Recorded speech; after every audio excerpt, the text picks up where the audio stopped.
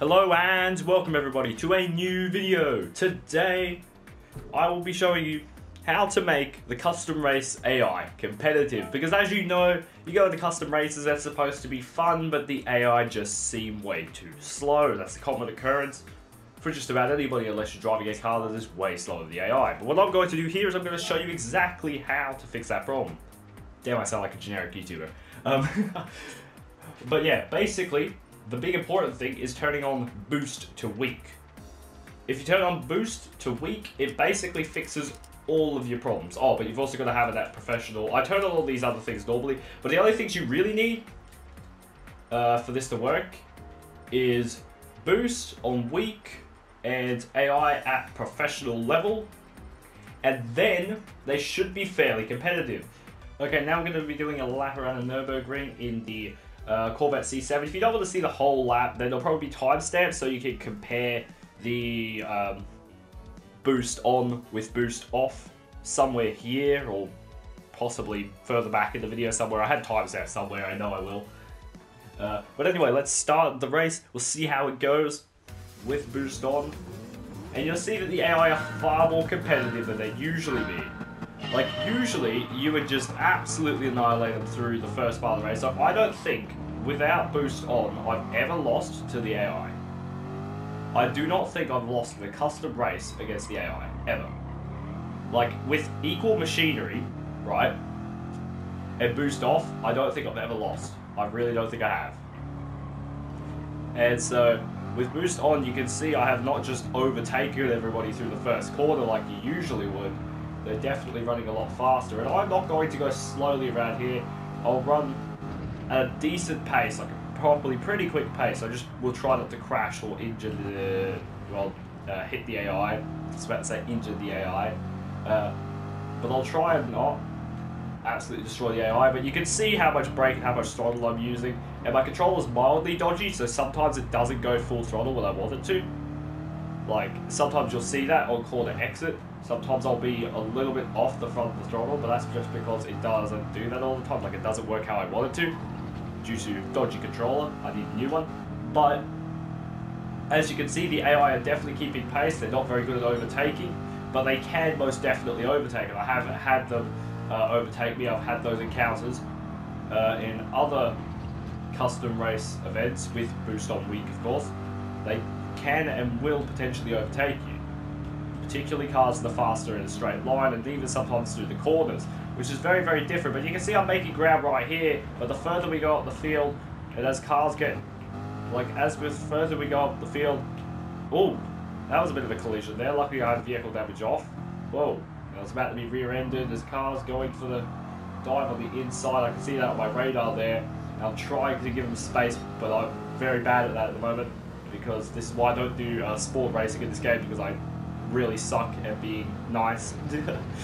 But yeah. Oh my gosh, I'm stuck behind the V Advantage, but they're braking at a reasonable time. They're not braking randomly down the straights. They're not halfway off the throttle. They actually hit the throttle. It's very, very good. And you can see they're definitely faster than they usually are, because I've only made 5 positions just there. And I'm definitely not trying to drive slowly here. And I've only made 5 positions, made that 6 positions because I made another one. GR Supra, we're going to get past that as well. The RE, and how do you pronounce that? Ammanaya? I think I pronounced that right. I really hope I am. That will be a bit faster because it will be faster with the corners. But it will be slower down the straight, so I'll probably pass that down the straight somewhere. But you can see that the AI are definitely more competitive than they usually are. They're definitely not as competitive. Normally, I'll be able to show you, if you check timestamps further back in the video, I'll just go into the description because I'll have timestamps for everything there. Yeah, you can check and see where the AI are actually at. I think it'll be the first carousel I'll base it on. So basically, the timestamps in the video, as far as I know, unless I've changed it in editing, will be at both carousels to see what position I am, how far away I am from the leader and all of that. Yeah. So, but this is running pretty well. The Roadster Touring car has moved down to 3rd. I'm pretty sure it was in the lead at the start of the race. I'm actually trying to run this fairly quickly. This is not like a slow run. This is more like a, I'd say around 80%, 75, 70%, sort of. I think it's around 75% of like absolute attack. Because I need to add a numerical system to this, because otherwise my brain don't work. There's an M3. The only problem I've still got is that the AI still get out of your way. I wish they didn't do that. Like, they don't do that always in this mode. Like, I think they do it less, due to the fact that they do generally seem more competitive. But if you're getting close to them at a faster rate, like if you're moving much faster than them, they will just move out of the way, which I guess makes sense, because people do that in sports mode. I've actually encountered it, I think, once or twice in sports mode, where if you're traveling a lot faster than the opponent, they'll just give you space and let you buy it. Like, it doesn't happen much in sports mode. I wish people would actually be like, oh, this guy's faster than me and I'm slowing him down. There's no way I will actually be competitive against him. Let's let it pass. Imagine if people do that in sports mode. Nobody's ever going to do that. Shit, they're faster than me. I'll just defend with my life until I fly off the track. That's how sports mode is. Oh, rain. Oh.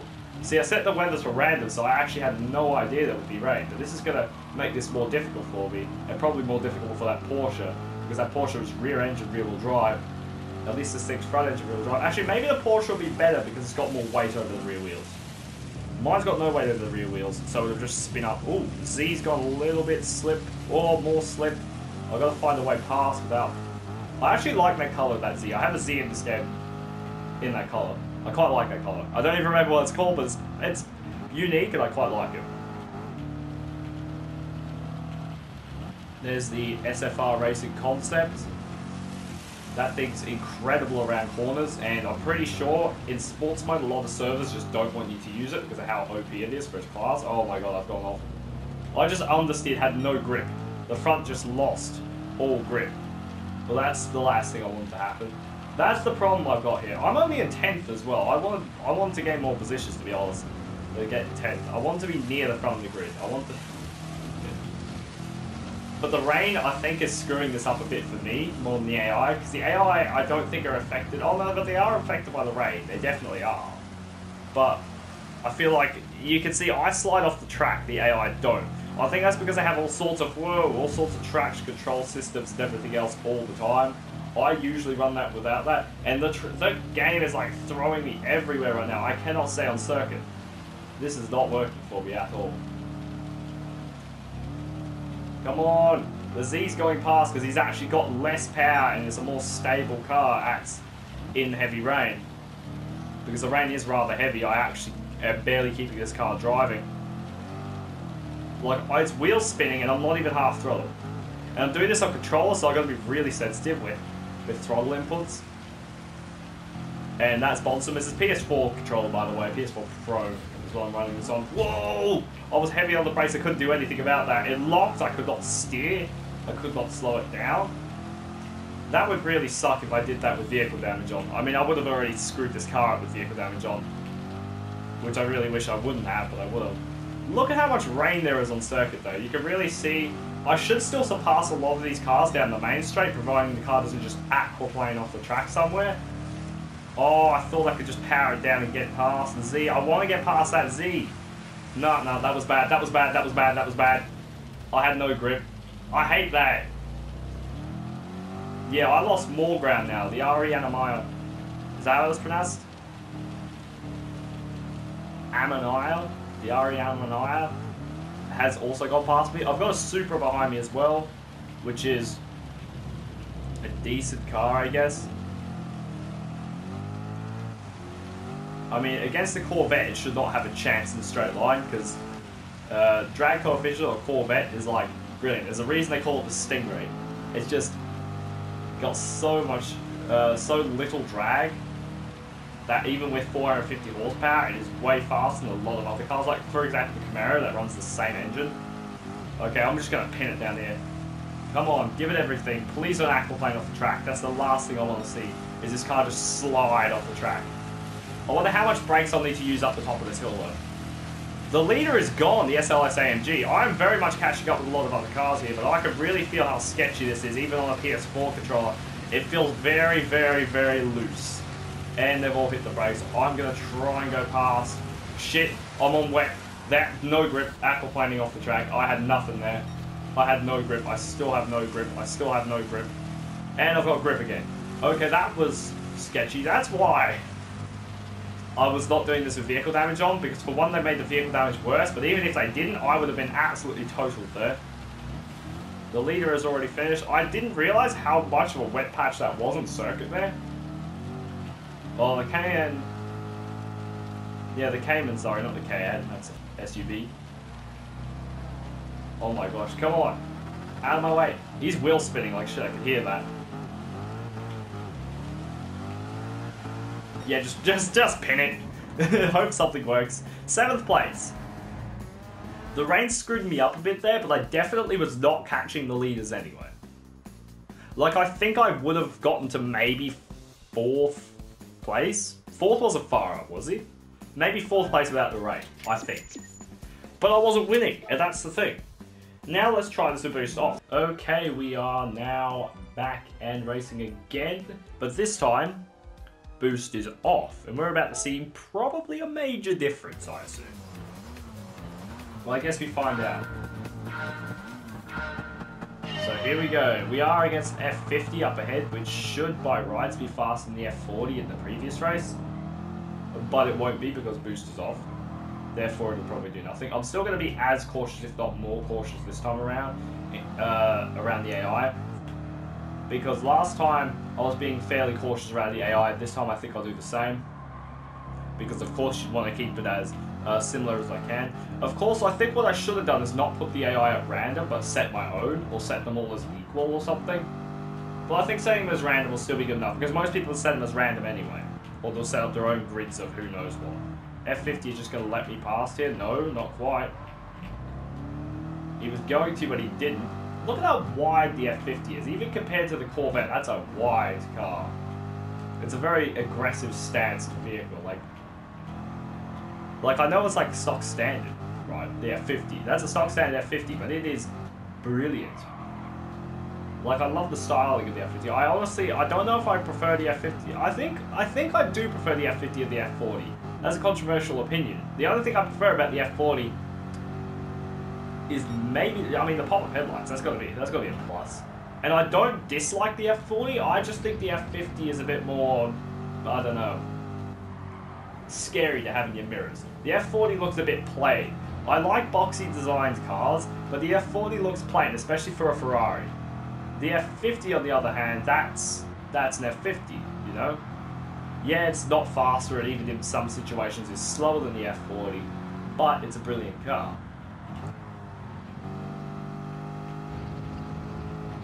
It's not too much faster than the F40, so if you prefer the F40, then the F40 would probably still work.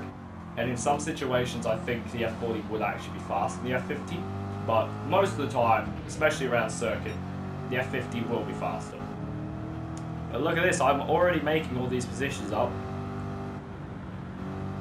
Oh my gosh, trying to get past the opponents without wiping them out is one difficult task. See, they brake way too early. I'll just brake here, send it through this corner, and continue. I don't know if I'm being more serious this time around. For some reason, I feel like I am. I'm not intentionally, but I feel like I'm running it a bit faster. Maybe it's because last time it was raining and I was like, that's maybe what's made me feel like that. I feel like I'm running it faster now. There's an NSX and a GTR, two very, very different Japanese supercars. One of them looks like a supercar, but is hybrid powered. The other one looks like not a supercar, but is definitely a very, very... Whoa! Tries to drive me off the track, man. I think the AI just lost that bit of traction there and it tried to recover, but I know the AI aren't that skilled. I mean, you can sort of tell.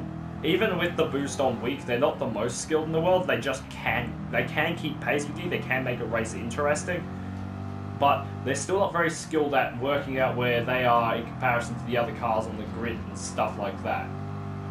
Like, they're still not very good at working out where they should be on circuit and stuff like that. They just follow a set racing line and alter it slightly depending on what's going on during the race.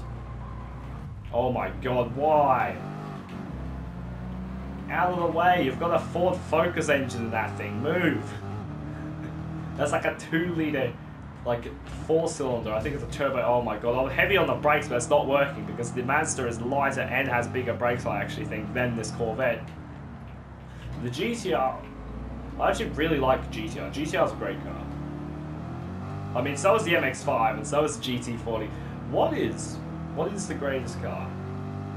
I don't know. You can't decide what is the greatest car. It doesn't work like that. You probably have a... But I'm already in 5th place. I didn't even make it to 5th place before. But this time, 5th place. Easy.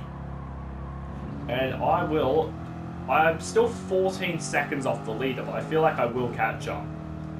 Or at least, because that's 13.7, 13.6. What's the leader driving? A Ford GT. Everybody knows a Ford GT is got to be faster than the C7 Corvette. The only thing that the and same with things like the Viper. The Viper is going to be faster than the C7 as far as I know. I mean, the majority of the time. But the Ford GT, that's got no excuse. That's got to be faster than this. That's like a requirement. They're in different leagues. The Corvette is maybe just a supercar. Like it meets the sort of like the Audi R8. It meets the requirements, just. Although I guess that would say the same about the GTR due to the way the GTR is. It just doesn't fit the general supercar type. But the Ford GT, that's undisputedly a supercar. And down a straight, on an uphill straight, where that Ford GT has more power, better aerodynamics and everything, and I was catching up. By a lot. That was like 12 seconds gain down a straight where the Ford GT should have been faster.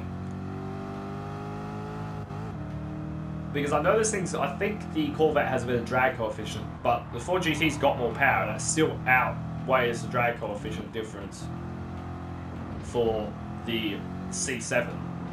And the Ford GT should handle better because it's mid-engine. It was built a lot more for the premise of it being a supercar. The Corvette, you can still technically drive it every day. I've heard that it's not a great car to drive every day. It's bothersome. But at the same time, it's definitely had the intention of some people might drive it, like, as a daily. I mean, I know there's probably a lot of people in the US that do, but I'm in Australia, so frick knows what happens in the USA. I don't know. I'm not in the USA. I mean, I saw the new C8 Corvette recently, with my eyes, and it was pretty cool. I actually really like the styling of it. I think it's a great car. So I saw it at a car event, so that was pretty cool. C8 Corvette's pretty cool. And the other thing about the C8 is they actually intended, I think it was during the when they were making the C2 or C3 Corvette. I think it was the C2, and I've got off the track. But I think it's when they were making the C2, it might have been the C3, they did actually intend on it being mid-engined. I think it was the C2. But they intended on it being mid-engined, but it never happened. And I guess the C8 really shows that a mid-engine Corvette would have been a great idea to start with, even back at the time. And that would have been mid-engine before the Miura, by the way. As a road car, that would have been mad. So... but they never went through with it. So they could have been a mid-engine Corvette, and they could have said the Corvette was the first supercar, and not the Lamborghini Miura. How insane would that have been? Because it's generally accepted that the Lamborghini Miura is the first supercar, but the Corvette could have been. And how different would we have viewed the Corvette today, if that was the case? I mean, it's still a supercar today. It's still a supercar, yeah, but it would have been viewed so differently if they made a mid-engine back at that time. And also, we're catching up. I mean, we're in the slip. No, we're no longer catching up. The GT's power advantage is absolutely kicking ass. Still pulling away, still pulling away, still pulling away. Oh no, we're going uphill, and the Ford GT's probably lifted off the throttle because they're an idiot. They're going to hit the brakes over this as well. No, they get out of my way. They get out of my way, move off the racing line when they definitely didn't have to. Uh-oh. Yep, totally meant to do that. Come on, grip up. Oh my god, brakes. I always take that very, very aggressively and just hope it works. Here we go, power! Yes, but you can see the difference. I won against what was arguably a faster car at the front of the grid. I mean, a Ford GT is faster than the Mercedes SLS AMG. I think that's what it was, or was the GT... I think it was the SLS AMG last time, but I don't know. But you can see, these are definitely slower. And the thing is with the AI with the boost on, is you can stay in an endurance race, and if you get ahead of them, right, they will sort of start to keep pace with you, keep where you are. They won't just leave. Like you won't just leave them in the dust. It makes it very, very competitive and a whole lot of fun. So I recommend you try that out. And I'm gonna end the video here. Now that I'm in the garage, I always end the video in the garage. But I'm gonna end the video here, and I'm gonna hope you enjoyed. And if you did, remember to like and subscribe. And I'll see you in the next video. Bye.